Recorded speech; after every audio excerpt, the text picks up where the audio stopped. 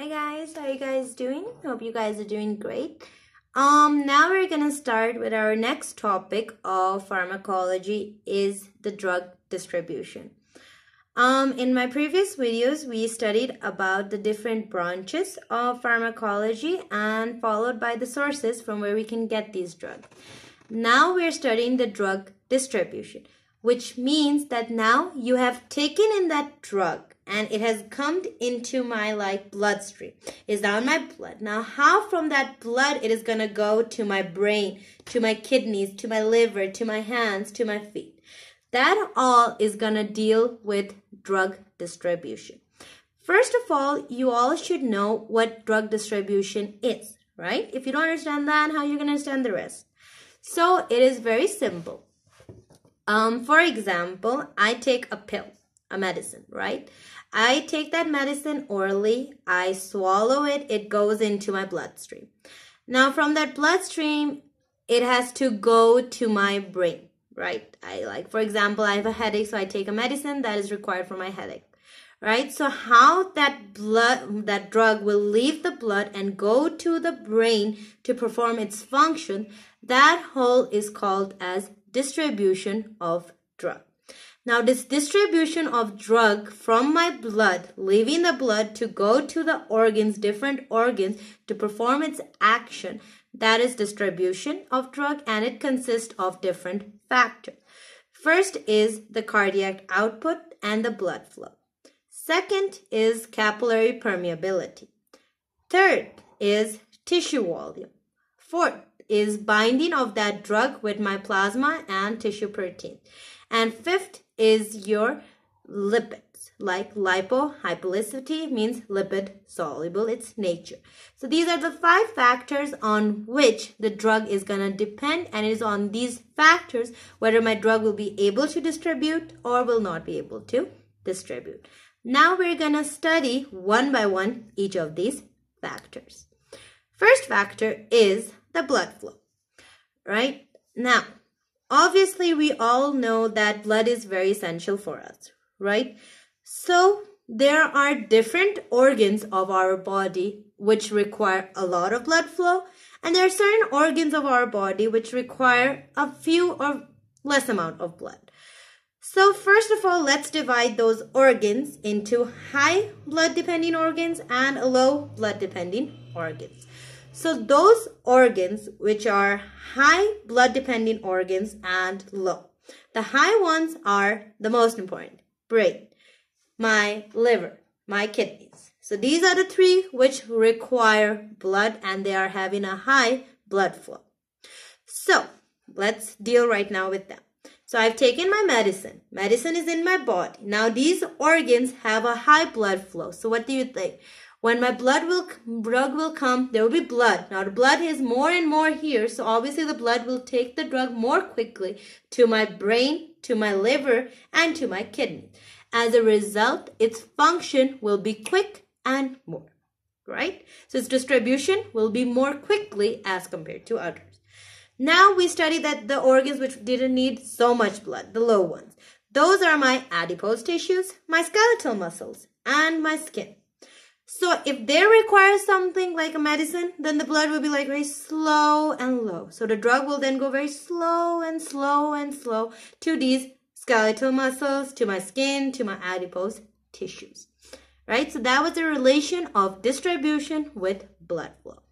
Now, for example, you're giving a drug to that patient and the patient's drug affects the brain. Right? We studied that the brain consists of very fast blood flow. So obviously the distribution will be very quick. So for example, when you have to do an operation, you have to make that person anesthetic or means unconsciously aware about what's happening. What are you going to do? You are going to give the medicine to that patient and the blood supply to your brain is very quick. So the distribution of drug to that brain will be very quick and as a result the patient will go in anesthetic effect. Now, if that same drug will have to affect my muscles, my skin, then it will start to go away from the brain and will be distributed to these areas of the limb. So its concentration in the brain will start to decrease and decrease. And when it will start to decrease and decrease, the patient will start to become more and more conscious. Like in normal life, they say that when you take a medicine, wait till its effect cuts down. And when it cuts down, you become more and more aware of what's happening. So that was the relation of blood flow with distribution. Second is capillary permeability, which you will understand very well by looking at the diagram, which I'm going to show to you. First, what is capillary permeability? It is depending on two factors. First is your capillary structure, and number two is the nature, chemical nature of that drug. Now, for example, we have our liver and we're going to have our spleen. That is this figure. Look at this figure, first of all, this one. Here you can see that your basement membrane is discontinuous. You can see there are certain areas where there's a lot of gap junctions, certain where there's very few gap junctions, right? So this will indicate that your gap junctions, which are the spaces present between the endothelial membranes, are discontinuous. So like, for example, if I make these, let me take this. So these here, and like this has a low gap junction and this has a very big gap junctions, right? So from this means that first thing, basement membrane discontinuous. Second, large, not small, large plasma proteins, they can pass through that basement membrane and perform their effect. And in which organs? In our liver and spleen. Second, brain. In brain, these basement membranes, these endothelial slit junctions, there are no junctions present between the capillary. So in the brain, these capillary, for example, this is a cap. All of them, they are tightly packed like this. So there is no junction through which the drug can pass through and enter into the brain. So how the drugs then go into the brain? Answer to this question is they have to diffuse through that membrane to enter into the brain by means if they are lipid soluble. Second, they can also go by active transport. So if our drug we take in, if they have to go into the brain, they have to be lipid soluble to diffuse into the basement membrane and enter into the brain, or they can undergo active transport. And if they're not lipid soluble, they're water soluble. Then they cannot pass through it and they cannot affect the brain. And these tightly packed cells in the basement membrane, which are closely packed to one another, those are called as gap junctions. That was the second, that was the capillary permeability. Third, binding of plasma proteins and tissue proteins with the drug. So if I take a drug, inhale it, take it in, and from the brain it has to go from the blood, it has to go to different parts, right? From here to here. So for example, if I have a drug here and it has to go and affect my heart. So if that drug is going to bind very tightly with my cardiac tissue, it is going to remain tightly to it and cannot be excreted. So its effect will be more. Till it is remaining attached to it, it will function. And it will function more and more till it breaks. Like for example, you guys have a headache, right? Now I take a medicine to cure that headache. Now that medicine will bind to my head's tissues, my brain tissues, my meninges, and bind to them as long as my headache doesn't finish.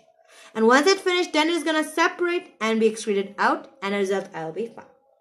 Right? So those drugs will have more effects and they will have a greater half-life.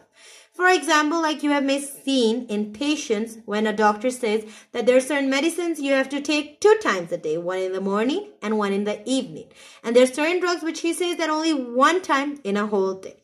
Why? Because those drugs which he has to take only 1 time in a day, they just will bind to that protein as long as it doesn't decrease its effect. Where there are certain drugs which we'll study in detail later on that will remain bind to it for a short time and then separate. So its effect will decrease more quickly as compared to one which remains tightly attached to it for a longer time. Then we have the fourth factors, that is the lipophilicity. Means that the ones which are more lipid soluble and they can pass through the brain barrier, they can pass through your basement membrane, they will cause their effects more as compared to ones which are not lipid soluble. Then we have volume of distribution. Like we just studied that we have a drug that comes in, goes into my blood, and then goes to a different organ. Now, if you want to calculate how much of that blood is going, or that drug is going from my blood to my different organs, what is the formula? The method to calculate it is called volume of distribution, which is equals to the total concentration of that drug. Total, like if I take a 1 gram of that drug, that's the 1 gram. And then how much of that concentration of drug is present in my blood?